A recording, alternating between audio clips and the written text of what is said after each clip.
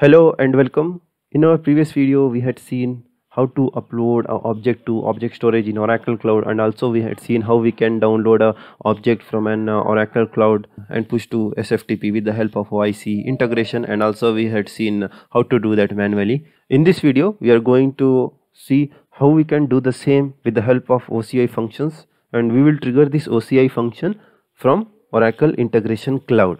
I'm here in the Oracle Integration instance. I have created this object storage functions test, which is exactly similar to object storage test int which we had created in one of our previous videos. If you have not watched that video, please check out the video. I will open this object storage function test.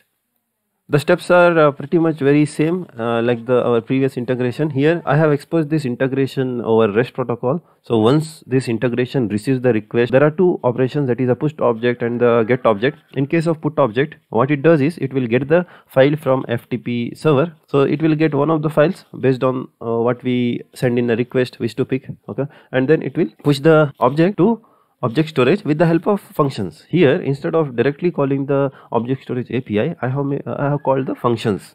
In case of get, what it does is it will make a call to our OCI function. It will ask for a particular object to be retrieved from object storage. It will pull the object storage and it will write to FTP. And to highlight this function will send us the binary file. Here, as you see, I have given the multipart mix. I have created a function with the return content type as application octet, so that we get the binary file. We'll walk through the code. In this video, we'll just concentrate on get object. What we are trying to get is we are trying to fetch this pic_capture.png from our object storage. This is the object name we have to give over here. OCI bucket is the bucket name. What we want to name in the FTP, we want to name this file as capture.png. So let me delete this file first from the FTP. I have deleted this file. So now once you have provided the operation, that is get object SFTP directory where it has to download SFTP file name, bucket name and the object name, you have to click on this test button. This has completed the integration instance. As you can see, we have got the object, that is pic_capture.png from object storage via this function, OCI function, and then we had written the same to FTP server. Let me go to SFTP and check. It's over here, that capture.png. It's a new file which we downloaded just now. So like this we can get an object from object storage via OCI function. Now coming to the code, this is exactly the same like the boilerplate code. Only difference what we did is we are sending this JSON data and the request, wherein we are sending the bucket name, file name and the operation. If the operation is get object, then it will call a get object function which is written in this module, that is IMPL object storage module in the same project. And then it comes the exception handling. This is similar like we discussed in our previous videos. If we are able to fetch the file successfully, then the content type is application octet-stream with the file. So this file will be in byte stream, what we send as is, because we have to write the file to SFTP server in the case of get object, or once we get the file from functions as a binary file, then we can make use of the reference and map directly to SFTP. So there doesn't need any conversion from base 64 to binary and binary to base 64. So this conversion time we can save. I have modified this content type. Usually it will be application JSON. So as per your requirement, you can change the application type. Only thing is you have to make sure you are sending the right kind of data back over here, response data. Let us go to the implementation function over here. Now before going that, what it does is it will make use of this OCI module and get the signer. That is, it will get the resource principal signer.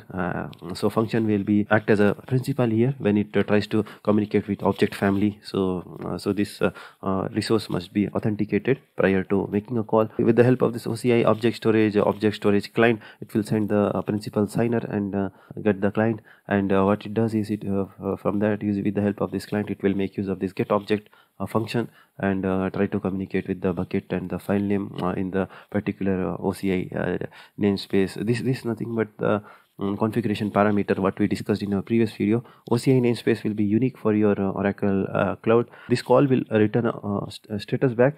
Okay, what I am trying to grab over here and save so that we can send the status back. If we get the status as 200, everything goes well, then what I'm doing is I'm fetching the data and the content of the data over here in the message and sending in the response. So object storage is one more element in our list. If the status is 200 or anything else, we are just sending it back, so that while making a response back to our service consumer, this object status code will carry the information of object status, so that the end user will know what is the exact root cause and easily debug the issue. I will provide the link in the description for this object storage client, which I have made use in this implementation class, that is object storage client. So there is this get object function written in this object storage client. If you go down over here, there is this get object. We have to click on this, so it will open this page. This is the Python SDK. Similarly, if you are making use of Node.js or Java, you can find a similar SDKs for your respective programming languages. Make use of that and build a implementation function for that. So exactly same thing I have used over here. That is, it is making a call to object storage client, and then we are making use of that client and invoking this get object function. Only the mandatory field I'm passing over here. If you compare, I'm sending this namespace, bucket, and the file namespace, bucket name, and the file name. Okay, rest everything is optional. Either you can send or it's your choice completely. Whatever we get in the response, that is the data, we are fetching bit.